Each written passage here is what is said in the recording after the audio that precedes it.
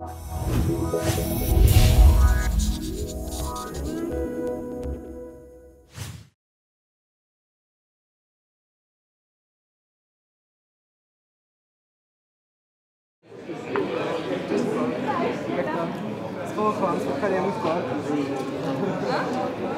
very much. We have about 40 minutes for discussion or shorter. After discussion, there will be drinks, which will be free. Thank you. And okay, what is the first question? Maybe I'll start. That's what you usually do. You say, maybe I start. Okay. Okay. So maybe I start with a question. And my question is, if we talk so much about Europe in pubs, about Greece, about things that it's the first time that we are acted as a family, maybe. Why is it? And you mentioned that conservatism, extremism, anti-Europe sentiments were there before the crisis. Why is it that they increase so much? For example, in this country, we have probably to deal with two phenomena. One, there will be a record low participation in the upcoming European election, and the party or the parties who are explicitly against Europe, who want to get out of Europe, who want to introduce border controls, who want to take down the European flag, are eventually going to be the strong parties. How do you explain it? What is that Kafka again, or something worse? Okay, well, it's very difficult to read what it means when people don't. Okay, so it's very difficult to read what it means when people don't come to elections. You can mean that they don't care. This is obviously how one must read it. But the question is, do they not care because they are too happy, or because they're too angry? And from the analysis that you gave me is that the people who actually care are the ones who are angry, rather than the majority who can't even be bothered. So, but of course, I mean, this is no excuse for these European for the low appearance in European elections. Well, I also think that the problem is that we don't really have, sort of European European parties. It's still a national elections, because you can theoretically vote for anybody in Europe. You can vote for a Czech somebody, but nobody does that. And that, again, to me, it's like if the Texas people would only be voting for Texas presidents that come from Texas and that. So that, to me, is still sort of a birthing pain of this new entity, which would be called Europe. And why are people nationalistic? Again, I mean, to me, in some countries it goes up, and in some countries it goes down. This is the one great idea, I think, again, of European integration. It happens from time to time that a country goes astray politically. It elects a government that, historically speaking, they will be sorry for. Let's define it in that way. And economically. Always 1-2 country in Europe go into some sort of a little bit more extreme nationalism, or they go bankrupt. Something happens, but it never happens to the 28 countries at the same time. So even though you have a couple of countries bankrupt, the rest of the countries can help them. Even though you have countries with let's say, nationalist leaders, like you have a little bit, the worst we have in Europe, which actually isn't all that bad, is Hungary. But if Hungary is the worst we have, we're still doing pretty well. And what happens usually with these nationalists is that they do get, sometimes, elected into the parliament, but they almost never end up in government because their coalition potential. This is what happened in Hungary, right, a couple of weeks back with Jobbik, which was also a nationalist party. They won, they got significant number of seats in the parliament. Same thing happened to True Finns, same thing happened to the Golden Dawn in Greece. Made it to the parliament, never made it to the government. It's very rare that an extremist party makes it to the government, and what it does, the other European countries exercise whatever power they have, which isn't much, but they still do a little bit, to try to stop them. You could see this nicely with Orban, who tried to have more political influence over their national bank, and there was this soft pressure from all other European countries that in one way really sort of made it very difficult for him to do that, and effectively prevented him from exerting influence over independence of their national banks. Next to that, I of course don't have any, nobody has recipe against, for lack of a better word, I would just call it stupidity. I mean, this will always be the case. The hope of democracies is that this stupidity will not prevail. Okay, there's a question up here. Yes, I have to say something to make my point clear, I guess. If you go to a village very close to Metz in France, that's where Robert Schuman was living, and he died, and it's a museum now. And something Schuman was very active on in his time was not just Europe as an economic force, but was Europe, what it could mean for individual and social identity. And what you do very well in your story is say that Europe has got stuck in nationalism. And one of the things we never solved in Europe, and which the Americans did, they created the US as a national identity, we never got to that point in Europe. So we never got rid of identity in terms of individual and societal identity. And this was replaced by what you say, Europe and economical identity. So we stopped thinking in terms of nationalism in some way, and we replaced that by identity as being a consumer or an entrepreneur or a businessman or a leader. Perfect. And that's all we are. If we are not a leader or a consumer, we are nothing in this time. So the challenge we have is to find new personal and social identities. And the trouble is that Europe is not a metaphor that fuels the new thinking on identity. And I think if we talk about evolution and revolution of Europe, this is the challenge we have to find new social identities that are related to the concept of Europe. Yeah. And if we go back to Schuman and the people at the time of the founding fathers of Europe, this idea of the cultural identity of Europe was there. And we don't have to go back. I think we need to go forward in terms of thinking of who are we in Europe and reinvent a new social identity. Thank you. Yeah, no, I think that's really a brilliant point, and I could even maybe, if you allow me, I could even add to it. I'm occasionally, I'm developing now this question that I'm asking myself about economic ethics. It looks like we're not doing anything bad, we're just being technically, mathematically allocative of scarce resources, but what in fact is happening is we're redefining the identity of man. Economic anthropology. So for example, okay, I don't know if you have this in this country as well, but in my country it's very fashionable to ask economists about corruption, and we come up with calculations that corruption is actually bad for the economy. To which I always say, okay, well, what if we, by chance, discovered that corruption is good for the economy? I mean, you can argue this. Corruption makes the economy go faster, you don't have to wait in a queue, blah, blah, blah. So what if we found out economically that corruption is actually good for the country? It isn't. We live in a world where saying that stealing is bad isn't enough. That is an argument that doesn't excite anybody. We need to add to it an economic logic. In other words, the values of past, whatever they are surviving only if they find for themselves economic justification. Take an example of art. This is very common in this country as well. It's very common in Brussels and in other. The economic value of art. And now you have so many studies that show that if you support art, this will add 0.7% of GDP to.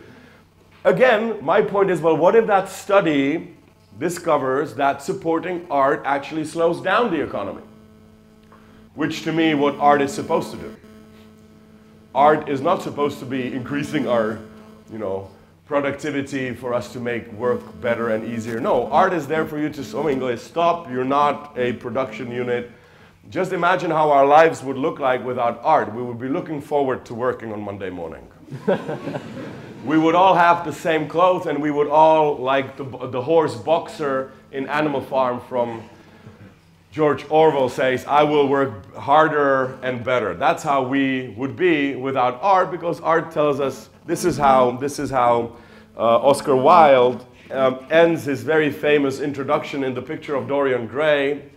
He ends the introduction with saying, all art is quite useless. And he doesn't mean useless as in it should be thrown away, but that it is one of the few areas in our lives that are exempt from this economic dictate of increasing utility. Art, in my view, philosophy, is exempt from having to be useful. It can be unuseful. Now, the question is, again, I call this subject-object reversal. So that's a little bit more sort of on a philosophical note, but today I'm not a philosopher, today I'm an economist. You find this very often in the history of culture that the ends, I talked about it a little bit when peace and economics, the ends and the means, or subject-object reversal, that we often confuse the two. Are we working in order so that we can rest? Or are we resting in order so that we can work better? So take, for example, this is my favorite example, the fourth commandment as a random example of a value that was very highly valued in the ages past. The fourth commandment, so you know that the 10 commandments are divided into two parts. The first three are sort of theological commandments. You will love your God, you will not make a graven image, etc. And then the 7 remaining commandments are sort of practical inter-human being commandments. Do you know which is the fourth commandment? In other words, the first practical commandment. Is this something also nobody knew? Exactly. Oh, fun. Who said that? Wonderful. Yes, thank you. The fourth commandment, the first real commandment, is the commandment of Shabbat. You will rest one day, and that's Saturday, and you will not work, nor you nor anybody around you should do any work. So, today, we also rest, but the only reason why we rest is that somebody calculated that a rested human being is actually more efficient than a tired one. So in other words, resting is today a subset of increasing economic efficiency. We don't rest because the work is done. We rest so that we can work better Monday. So, likewise, again, from Genesis, it's not that God had another universe to start working on Monday morning and he needed to rest because his hands were tired. He rested because he was done, which is another word that we really don't have in today's world, is this word done. I met this friend of mine, and when I was meeting him, I asked him, like people do, so, what's your name, blah, blah, blah. And what do you do? I asked him, and he said, nothing, I'm done. Which to me was a great source of inspiration, and it also works quite well in macroeconomics, because you know that in the beginning, the way economics started as a classical science was asking the question, how will the society look like when we are done? In other words, when the society is stationary, when the economy converges to a stationary point. This is a question that all the classical economists, all the way, let's say, to Keynes in his economic possibilities for our grandchildren, asked this question: what will happen when the economy will be stationary? Will it be a just society, or will it be an unjust society? Some economists, the dismal science economists, such as Malthus and Ricardo in a way, most significantly and infamously Marx, believe that once the economy converges to a steady state, it will be a very unfair society with few rich people and a vast legion of proletariat, of poor people, and there is no economic mechanism to cure that. That's why he called for revolution. There were other economists who believed, like Schumpeter, for example, who believed that no, wealth will converge and the stationary state will be a happy state of mankind. What happened today is nobody talks about this anymore. The only way we talk about is GDP growth, maximum 2 years outlook. But where we're going, we don't know. But we make up for this ignorance by speeding up. So we're not sure where we're going, but let's get there as fast as we can. So anyway, so that only strengthens, I think, strengthens your point, which is that today's values are filtered through the filter of economic value. If you have a value that is not economically beneficial, we discard it. Even if you look at the program of Christian democratic parties, they talk about family values, but they talk about family values only because the pension system. So in other words, if the family as a value would crumble down, that would bring us an economic trouble of unsustainable pension scheme or whatever. And that's why we should have family as a high value, because it makes economic sense. So we are here very often confusing the ends with the means. Oh, healthcare. You know, we should invest money in healthcare because a healthy population is cheaper. Well, again, I mean, I always thought that, you know, health is the aim. That's why we have economics, so that we can be healthy, not the other way around. So, so this really is, I would say, methodology. That's why I call economics a religion or a belief system, because it smuggles in values that are not questioned. That's why I sometimes call the markets an unorchestrated orchestrator. You are not allowed to orchestrate it. Laissez-faire, laissez-passer, do not meddle. It will orchestrate you. It will tell you what to do in your life. It will give you values. It will tell you that being egoistic is okay. It will tell you that whatever you do as evil as possible will be turned automatically into public good, which is exactly the opposite to what St. Paul says in the Epistle of Romans. He says, I want to do good, but I end up doing evil. The invisible hand of the market does exactly the opposite thing. I want to do evil, but damn it, I did it again. It became public good. You know, so the unorchestrated orchestrator becomes something that. What are the economic values? What's the economic ethic? Well, rationality. You don't find anything about emotions in your textbooks, so you ignore them. We only focus on values that can be calculated, which again is a huge mistake. And we know that being egoistic is okay. And most importantly, the economics has become a carrier of this belief that you live here to increase your utility. That's the whole exercise you've been doing for the first 3 years in your microeconomics, is increase utility all the way till you hit your budget constraint. But if there would be no budget constraint, I mean, the role of a human being here, as you said, is to increase utility, which is a new philosophy, it's new ethics. In one way, you can, of course, trace where it came from, but it's definitely an ethical school, which, again, you can disagree, you can quarrel about. The problem with economics is that you will say, no, these are assumptions. If these would be assumptions, I would not say a word. The way we do this in economics is like this. In the morning, we meet in an economic laboratory, whatever that means, but you know, there's always an economic laboratory somewhere. And two economists meet and they say, okay, what shall we do today? Well, we are economists, so let's make a model. And so, okay, let's then start with assumptions. Okay, what shall we assume today? Let's assume that people like yellow ice cream. No, that's not a very good assumption. So let's assume that people like to wake up and jump on their left legs for 2 hours. No, let's assume that people are rational. That sounds rational. So we take it as of course, I'm joking a little bit here, but at the end of the day, I'm quite serious. The level of this assumption that human beings are rational is the same like saying human beings like yellow ice cream. It's an assumption, which is okay. As long as it remains an assumption, it's fine. Like in a physics laboratory, You assume that there is no friction of air when you want to calculate the free fall of an object, which is a very, very, very useful assumption as long as you know it's an assumption. So far, there is not a problem. I'm happy, I can sleep.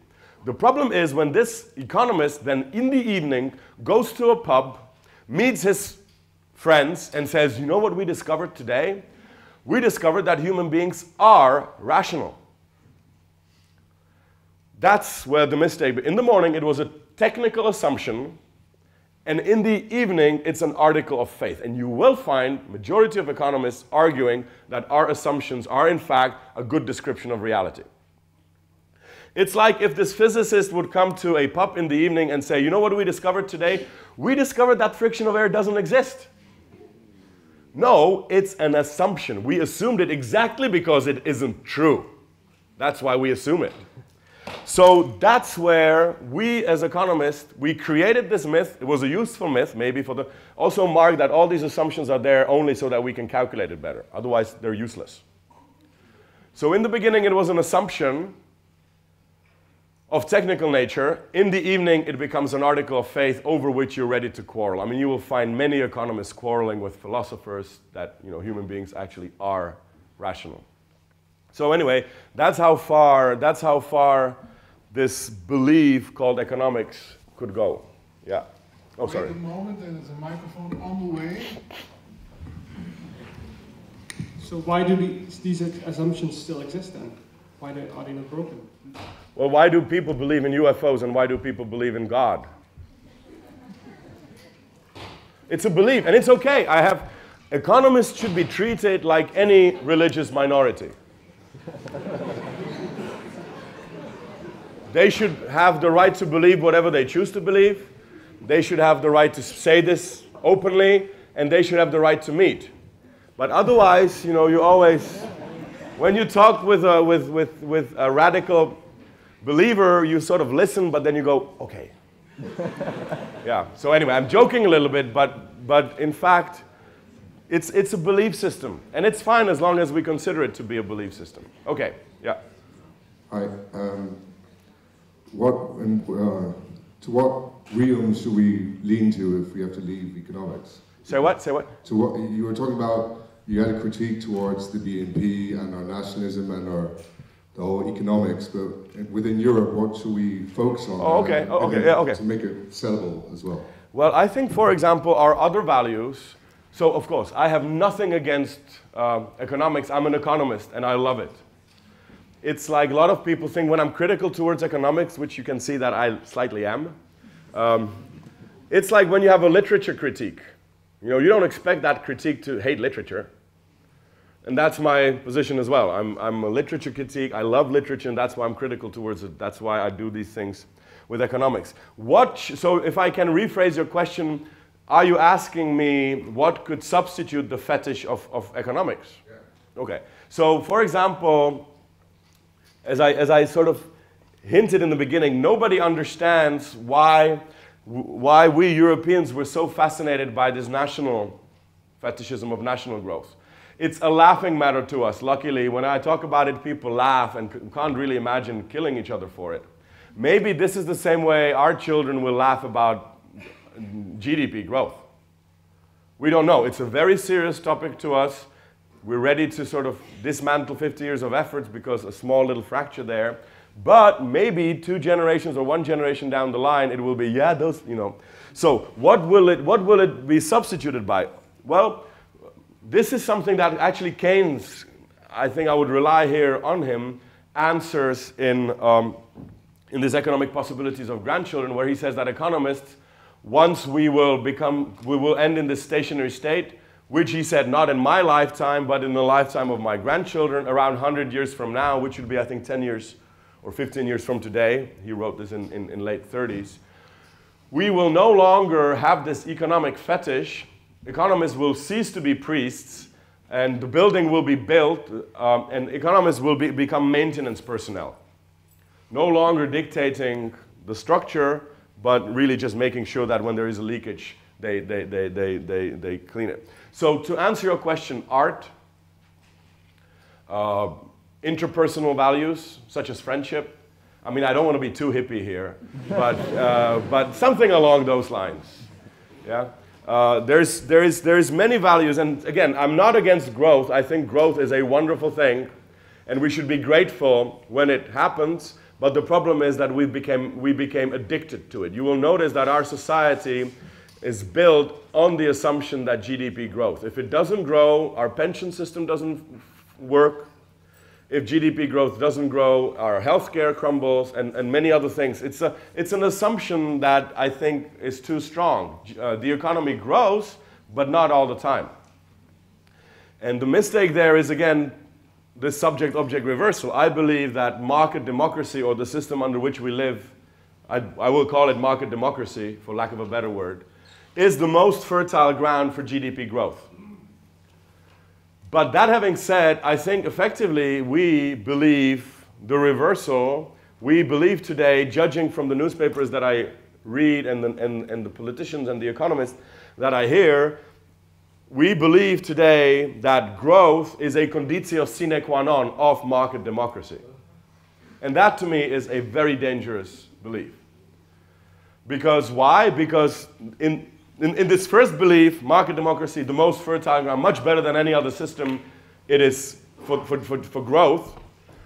If it happens, thank God. If it doesn't happen, the system still stands. So I'm a bigger believer in markets, and I'm a bigger believer in democracy than my friends who are pro-growth, because they need growth in order for this system to be sustained, while I don't. So my question is, I'm coming from former Czechoslovakia. The difficult question is, if communism would be giving an average Czech 6% GDP growth every year, would communism ever end? In other words, this is the Chinese debate. The debate which was quite strong 2 years ago. A lot of business people would come to me and say, look at China. They don't have democracy, but they grow. They have really very little worker protection. They have no civil society. Before we even get through the paperwork in China, the airport is already standing. We should really inspire, but this is true. We should really inspire. Well, this is the case of the new Heathrow terminal in London. You know the story. Before we got through the paperwork of saving the last worm that needed to be transported in special helicopters so that it wouldn't go extinct, in China they were already flying and there was a fountain on the airplane. I mean, on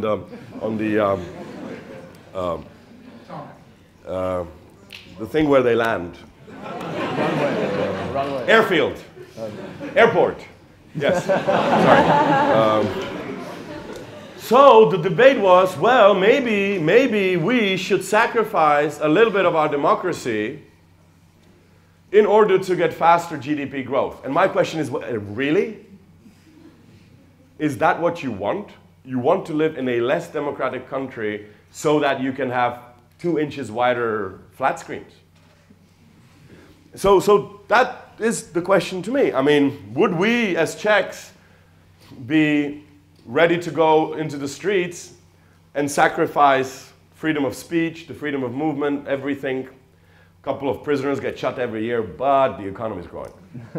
So that to me is exactly the dangerous moment of this subject-object reversal. Growth is an important thing. To me, it's a priority number, I don't know, 7. We make it look like GDP growth is the biggest worry that we have on the planet called Earth. There are other important things, and I mean, of course, you can substitute whatever you want there. So I just don't want to come out sounding like somebody who's against growth. No, I am very much for it. We should try all we can to make it, but not sacrifice the higher values in order so that we get the means done. So I think I even answered the question a little bit. Okay, there's a question up there, center. Yes, thank you. As a student in economics, I recognize your characterization of what I would call a mainstream economic paradigm. And I also miss certain courses in economics that give a different perspective on this study. And my question is actually, what do you think, where does this cycle of reinforcing mainstream economics break? Is it the role of the university to give a new insight or give different perspectives, or is it the role of the students themselves, or Yeah. where does this change? So this is a very good question. Okay, again, it's already late in the evening, so I'm going to be a little bit more relaxed. I have a very boring and technical answer in my book. So, Buy the book. but a funny answer is, it's a little bit like Catholicism and Protestant Revolution. So, I mean, we as mankind for thousands of years believed that there is only one way how to be a Christian or an economist, and that was to be a Catholic Christian. Catholic equal Christian. And then somebody came up with this idea that there is a different way of believing, and maybe you don't need the priest and all that. You know this, in Netherlands, this is well known. By the way, thank you. All our liberal thinkers that would be otherwise killed in the Czech Republic, or not all of them, but many of them ran to your beautiful Netherlands. Comenius was one of them. But what we do is, and again, I'm going to be a little bit funny, but also a little bit serious. What we do this, I don't know how it is at your university, but judging from the universities that I have the experience with, for the first 3 years, we teach our students Catholic mainstream economic belief. And when the faith of these neophytes is strong enough, we tell them about other religions. But that's just a curiosity. You know? So of course, the right true thing to believe is this Catholic Christianity. And then, okay, look, there's Buddhism, there's Taoism, there's atheism, there's all other sort of belief systems that we have. What should we do? Well, we should do it like all other humanities teach. Their subject is first 2-3 years, they focus on the history of the field. Why? To know the dates? No. To know that 100 years ago, sociologists believed something that's complete baloney today.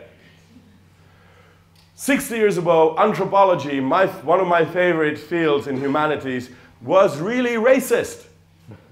They were measuring the circumstance of a skull to show that this person is a human being and that person, sorry, 2 centimeters off, is an animal. This was anthropology. You could actually write a thesis in showing that some races are superior to other races and you would get a really good grade. And that's anthropology, a beautiful science. Why do we teach this? Because we believed, everybody, including the professors and including everybody, believed that races actually, this was irony, because this happened, by the way, in the time where we tried to look for similarities between human beings and animals. A human being and an ape, that's really very similar, but a blonde and a dark-skinned person, no. You know, it's from today's perspective, what were we smoking those days? But it was a very firm belief. So the reason why in philosophy, in sociology, in law, in history, in anthropology, in media studies, in political studies, all other humanities, we make sure that the student understands that we are most likely wrong today as we were wrong 100 years ago. In other words, you should have a little arm's length from the mythology that they teach you, the newest thing in economics. Is nice, but 20 years down the line, we will know that things are a little different. I'm afraid that we don't do this in my university to our students. We first teach them the truth, and then we teach them how we got to it. That is absolutely illicit. It's like taking a student of philosophy, telling him the most recent, I don't know, Sloterdijk or Zizek, and telling him this is real philosophy. All the things we had before was just waste to Zizek or Sloterdijk or Habermas or whoever. While I have nothing against these 3 geniuses, you need to know that while reading them, this is just one of possible ways of approaching. Or just talk about philosophy. There was also a time in philosophy where analytical philosophy, so mathematics or logic was very predominant. It was the mainstream philosophy. And then came Kierkegaard and Nietzsche and others who came up with this existentialism in one way, showing that, well, you know, while we respect analytic philosophy of proving that certain logical and Wittgenstein and all these things, it's fine. This is not the whole of philosophy, because people are also interested about the real things that are concerning in their life. So maybe we see a little bit of this, maybe, in economics as well. There's some economists like Gerda McCloskey, who I met here in Netherlands, actually, in Amsterdam 3 months ago. She calls this humanomics. So that's my point. We should really, this is also, oh, sorry, for last sentence. Of all the humanities, we economists believe most in the freedom of choice. Yet we give our students no freedom of choice when it comes to the choice of their school. Yeah, you can believe whatever, but calculate 3 years the utility maximizing theorem, and then we talk. So anyway, that's just... The final question is up there.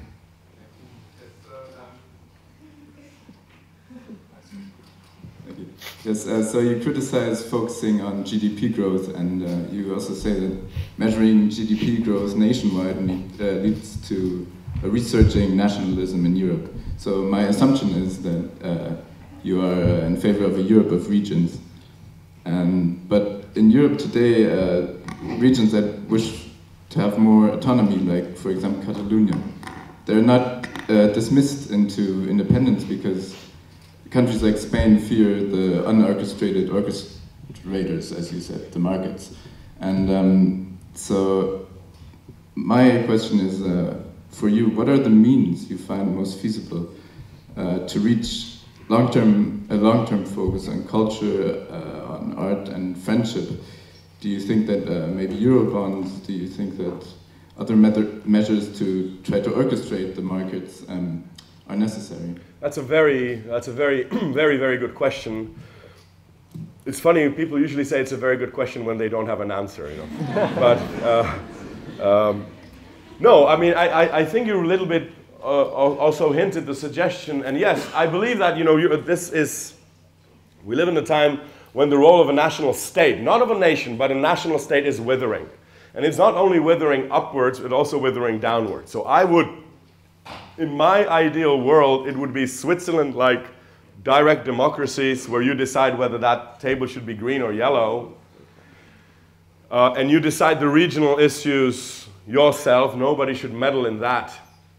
But then there are issues that you cannot effectively decide on the level of region, nor can you decide them on the level of nation. For example, ecology. I mean, you here in Netherlands can be 100% ecological, not emitting one single CEO into the air. I mean, CO2. No more CEOs. Okay. Sorry.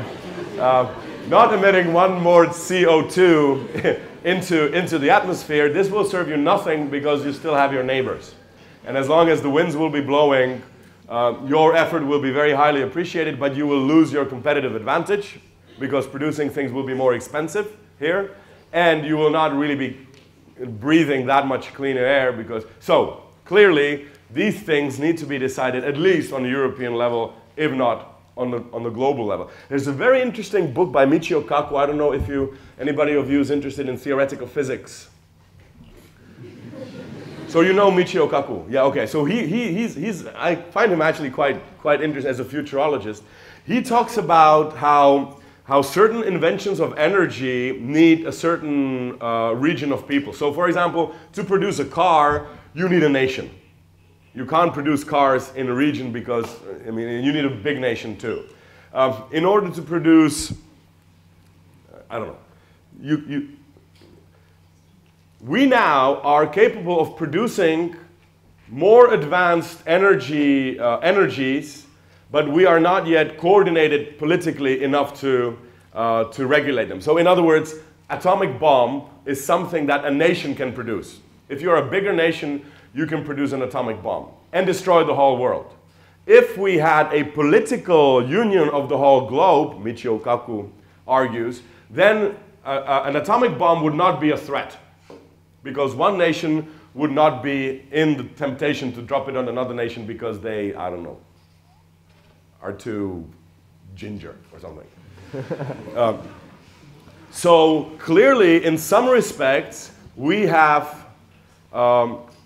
able to technically produce something that's more advanced than our political or human understanding. Well, again, I'm becoming a little bit hippie here, but the harmony and understanding, sympathy and love abounding that, you know, the time of Aquarius is supposed to bring in this in this musical called Hair, by the way, made by Czech Foreman. So a little bit of a cultural export, if I may. We're not advanced, so in other words, we're not advanced enough in our coordination for the advances that we have. So one example is this atomic bomb. Another example is banking. So banks have been typically regulated by national states, but today that is hardly a concern for a bank, which is pretty much everywhere. So in order to regulate banking, you need to have European regulation or, in some respect, a worldwide regulation. So the question that Michio Kaku asks is, will we be able to survive the atomic threat or the ecological threat until we are able to coordinate ourselves politically and understand ourselves? So you can also view European integration in these dynamics. So, so that's one answer. So yes, I do believe in European Union of the region. So some things should be decided regionally. Other things, only those that cannot be decided regionally, should be decided in common. So, but there was another, sorry, the other part of your question, if you can repeat that again. So if we have 5 minutes, I promise I will now focus on answering the question. Only as a short question, short answer, but I give that up today. Short question? Yes, I was just wondering, are Eurobonds a means, for example, to get rid of this thinking in national terms and move to a more regional approach? Yes, I think we understand this a little bit more, that no man is an island, that we are very much interconnected. And if something happens in Greece, it's like in personal, I mean, if you have a relationship with somebody, even a personal or a business relationship, when something happens to that person, you also get hurt. And this, I think, would be a nice way to finish our lovely debate, which I enjoy very much. You know, Adam Smith asked himself the question, what is the cause of wealth of nations? And he came with this very famous answer that is basically specialization. But he didn't stress enough one thing that I think deserves stressing. If two of us would be exactly the same, there would be nothing that we could trade. If we would agree on everything, there would be no exchange, not only of goods and services, but also of thoughts. So the real wealth of nations happens when two people who are absolutely different start trading. In other words, we find a language, and this is one wonderful thing about economics, so that I don't appear like a critique of economics. Economics is a very much of a magnetic thing.